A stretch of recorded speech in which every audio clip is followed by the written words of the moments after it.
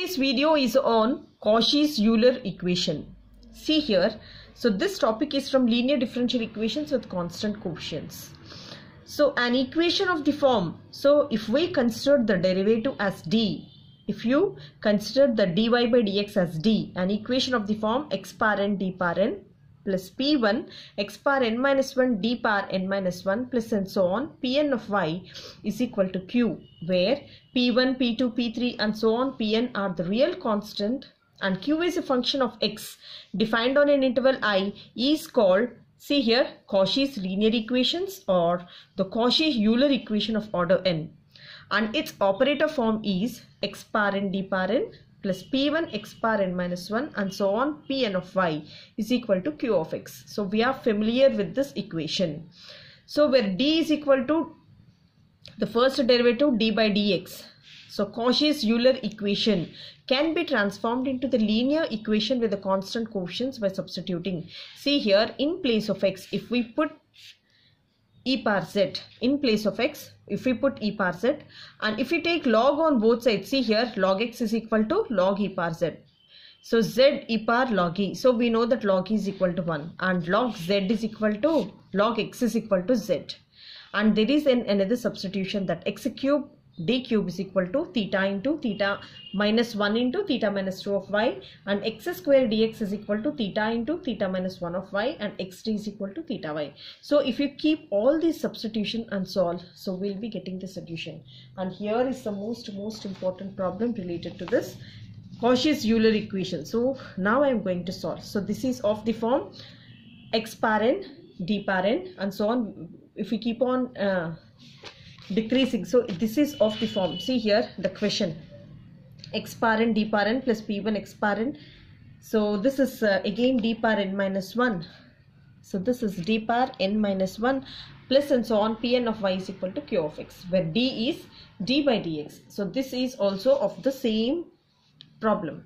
So here what is the substitution I need? So here first one, x is equal to e power z and log x is nothing but z, and in this place x square d square, so we have to write theta into theta minus 1 and here xd, so 1 theta is enough. So if we keep all this substitution in this equation, see equation 1 becomes, in place of x square d square I am keeping theta into theta minus 1 minus xd theta plus 1 of y is equal to log x. What is log x? Which is nothing but z. See here, so if I multiply, so this will be theta square minus theta plus 1 of y is equal to z. So this will be theta square minus 2 theta plus 1 of y is equal to z. So now this is an equation. So in this equation we need an auxiliary equation. See here, the auxiliary equation is f of m is equal to 0. So in place of theta I am writing m square, that is m square minus 2m plus 1 is equal to 0. So what is this? This is m minus 1 whole square is equal to 0. So m minus 1, so this will be m is equal to 1 comma 1 here. So these are equal roots. So now we need a complementary factor. So for writing the complementary factor, yc is equal to c1. This is e power z. So here, so these are equal roots. So now we have to write as c1 plus c2 into log x.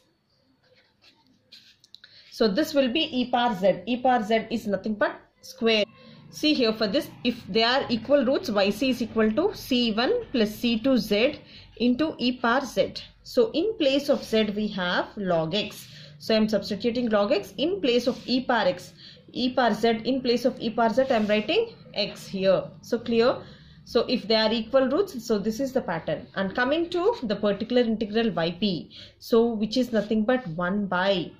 So here what is it we have to take? So here theta square minus 2 theta plus 1. So I am taking theta square minus 2 theta plus 1 of z. So yp here is, so the particular integral we have to find out. So for this I am writing this as 1 by, this is theta minus 1 whole square into z. So now I have to take this to the numerator and this will be theta minus 1 minus 2 z. And see here yp, as this is a square, I am interchanging. So this is minus 2z. See here, now if I expand this one, so this will be 1 plus 2 theta plus 3 theta square, 3 theta square plus and so on into z. So if I make a derivative with this, so z into 1 is z plus 2 times of, so the first derivative here is 1 and the second derivative it's 0. So yp is equal to z plus 2. So what is our z here? Z is nothing but log x. So now I'll substitute log x. So this will be log x plus 2. So this will be log x plus 2. Therefore, our general solution, so the general solution y is equal to yc plus yp. So here the solution is y is equal to, what is our yc here? Yc is c1 plus c2. See here, this is a c1 plus a c2 log x into x plus this is log x plus 2. So this is the solution, c1 plus c2 log x into x plus this is log x plus 2. So this is the general solution for the given equation. So this is how we have to solve, and I'll be posting many more problems related to this series. And if you look at this second one, so this is also of same kind, and again the same substitution as it is the Cauchy-Euler equation. So x square d square, so it can be transformed as x square d square minus 3x3 plus 4 of y is equal to, this is 2x square. See here, for x square d square, so it can be written as theta into theta minus 1. For xd it is theta, and again for in place of x we have to write e power z, and again for log x it will be z. So if I keep all these substitutions, see how the question transforms, x square d square. So I am writing as theta into theta minus 1 minus 3 theta plus 4 of y is equal to 2 into, in place of x I have to write e power z. This is whole square. So if I multiply, this will be theta square minus 3 theta plus 4 of y is equal to 2 into e power 2z. See here, so now, so this is going to become theta square minus 4 theta plus 4 of y is equal to 2 into e power 2z. And now see here, the auxiliary equation is, f of m is equal to 0. So which is nothing but m square. In place of theta I am writing m, that is 4m plus 4 is equal to 0. So here, what are the factors here? So this can be written as m minus 2 whole square is equal to 0. So m minus 2 into m minus 2 is equal to 0. So m is equal to, this is 2 comma 2 by c is equal to, as they are equal roots, this can be written as a c1 plus a c2z into e power, this is 2z. So now we have to transform into our original form, that is c1 plus c2. What is z here? So z is nothing but log x. See here I am writing, this is log x, and in place of e power z, what we have to write? In place of e power z we have to write x. So this will be x square. So this is our yc, complementary factor.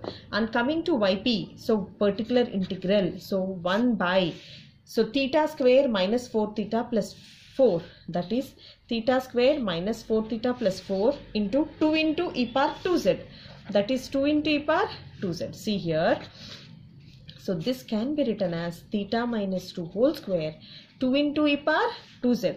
So as you know, if there is e power ax, so we have to replace d by a. So here theta by 2, the quotient of z here. So if I substitute here like this, so this will be 2 minus 2 whole square 2 into e power 2z. So now the denominator got cancelled. So what we have to do? So we have to keep one z and again make a derivative with this. That is 2 times of theta minus 2 into again 2 into e power 2z. And again the same substitution here. So in place of theta again we have to keep 2. So again if I keep 2 here, see what happens. So this is 2 minus 2. 2 into e power 2z, and again it got cancelled. So next time again we have to make one more derivative, that is z square. So for theta this is 1, 2 into 1 this is 2, and 2 times of e power 2z. So if I cancel 2 in the numerator as well as the denominator, and our yp value will be, this is z square e power 2z. What is z here? See, let me show you. Z is nothing but log x. Just yp is equal to, z is nothing but log x whole square, and what is e power x? E power x is nothing but x. So in place of e power x, I am writing x, and this will be x square. Therefore, our particular integral general solution is equal to yc plus yp. And now what is our yc here? See, just now I have shown you. So yc is nothing but c1 plus c2 log x. c1 plus the c2 log x into x square plus this one. This one is nothing but log x whole square into x square, and this is our general solution. So this is how we have to solve, and I'll be uploading many more problems related to this series. If you don't understand for one time, go through this video for one more time and definitely you can solve by your own. And thank you for staying till the end, and have a look at my next video too.